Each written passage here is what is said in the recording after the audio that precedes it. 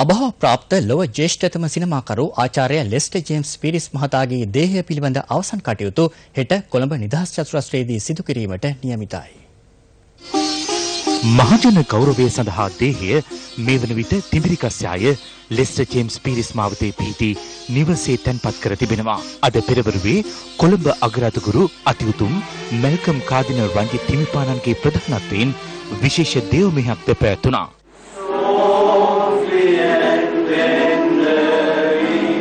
එතුමා අවුරුදු 99ක දීර්ඝ ජීවිත කාලයක් තුල තමන්ට හැකි අයුරින් තමන්ට ලැබී තිබුණු සෑම ටැලන්ටුවක්ම පාවිච්චි කරලා මේ සමාජයට යම් ආකාරයක ආධ්‍යාත්මික සහ මානසික පෝෂණයක් ලබා දීම සඳහා විශේෂයෙන්ම චිත්‍රපටි මාධ්‍ය භාවිතා කළා. අපි එතුමාට ස්වර්ගීය සම්පත ප්‍රාර්ථනා කරනවා.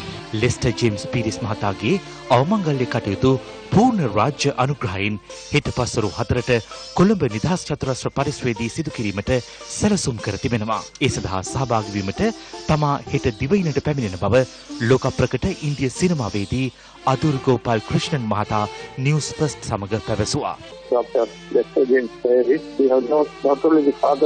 අපට අහිමි වුණේ ශ්‍රී ලංකා සිනමාවේ පියා පමණක් නොවේ. ලෝක සිනමාවේ විශිෂ්ටයෙක්.